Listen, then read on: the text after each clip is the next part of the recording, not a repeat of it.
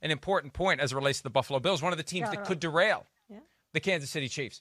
The Bills may have fans in what is now known Bills Stadium. It's gone from Rich Stadium to Ralph Wilson Stadium to New Era Field. It's now Bills Stadium. They're trying to finalize a plan and get official approval for 7,000 people. That's not a huge crowd, but 7,000 crazy screaming Bills fans is better than zero.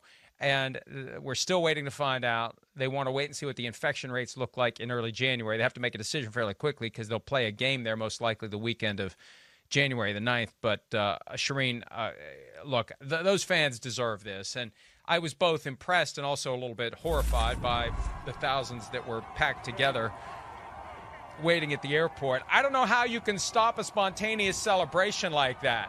Is it smart amid a pandemic? No. But what can you do? What can you do? Yeah.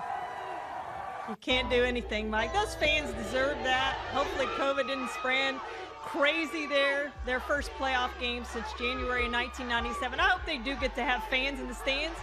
But either way, that is a tough place to play in January. Hi, I'm Mike Tirico, and thanks for watching. Make sure to hit subscribe for the latest news and highlights from NBC Sports.